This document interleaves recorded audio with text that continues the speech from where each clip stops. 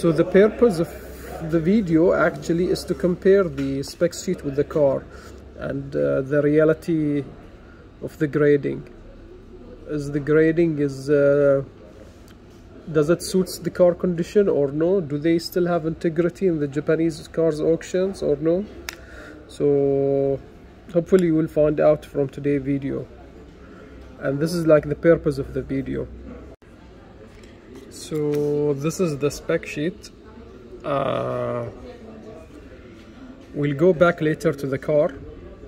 Just let us go through the specs sheet. So this is the, let me zoom in. Okay, so this is the overall exterior condition. This is the interior condition. So 3.5 out of 5. 5 are perfect, 4 are in a very decent condition. 3 is, let's say, a little bit bad, so 3.5, it's between 3 and 4. So this is 2000 cc here, like I think this is the last day registered or something like this. This is the auction plot number. This is a comment section, like there is 2 Recaro seats and there is a spare key, and there is the user manual and the dealer records. Okay, this is the mileage, 197,000 kilometers.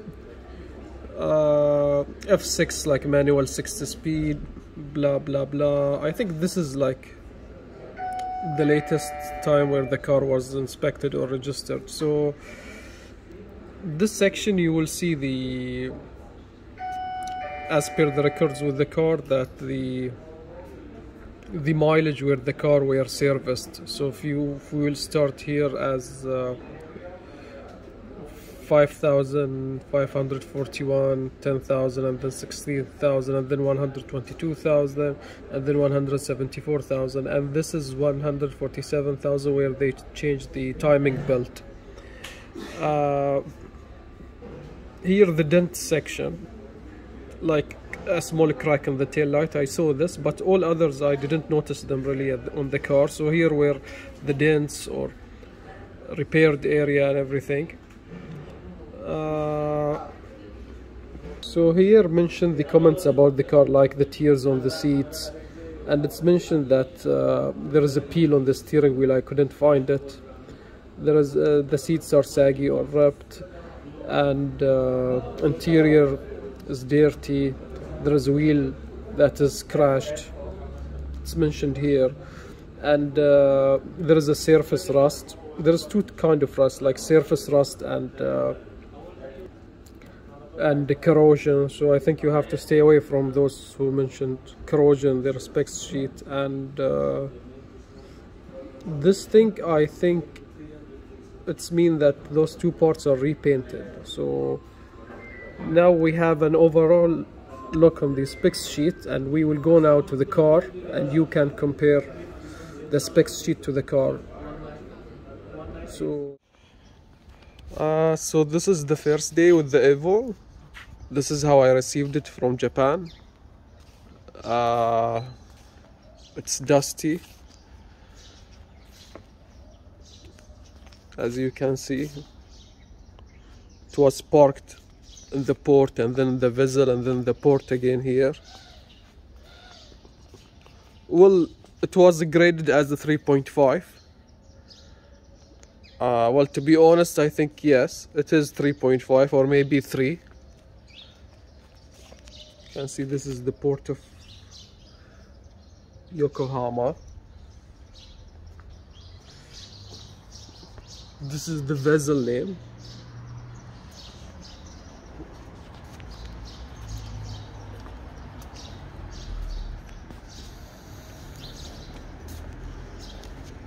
The wheels conditions are good. Well, the caliper, they absolutely need to be redone. The calipers. Well, it's not my priority, but why not?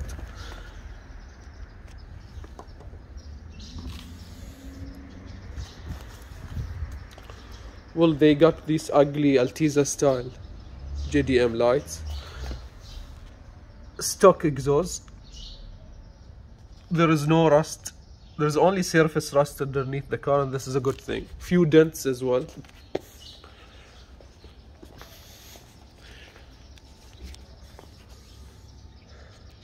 I think they painted the whole car and they couldn't fix that.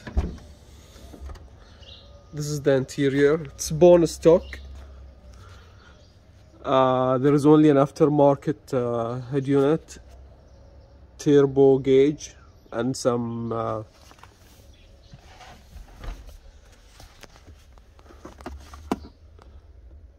boost gauge controller. I guess this USB is for the Pioneer head unit. It's the 6-speed. The handbrake can lock. This is good things for autocross. I don't know what's the device there, and I believe this thing here, this thing is for the Japanese toll cards. So, and this is the water thing for the intercooler. If you can see, they graded the car from inside as a C. Well, A the best. Well, I don't think it's a C because all the seats are in a great condition except for the driver's seat. This is not a cleanable, so I think it's deserve B minus.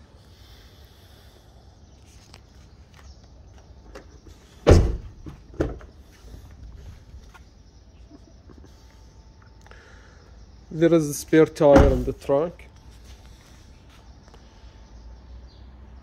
So the car overall is in a good condition.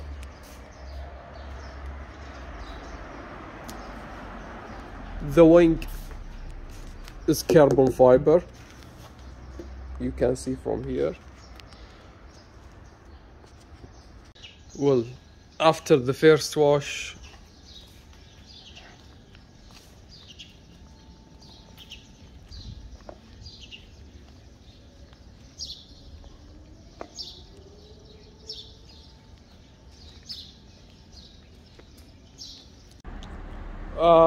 okay, after driving the car for like 3 to 5 times, everything seems good.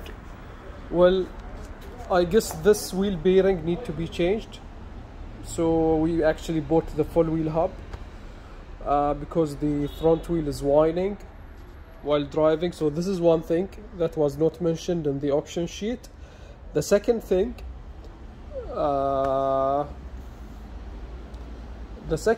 is the bushings. The car needs like full bushings, like front arms bushings, rear arms bushing, rear subframe bushings, and this was not mentioned in the auction sheet as well.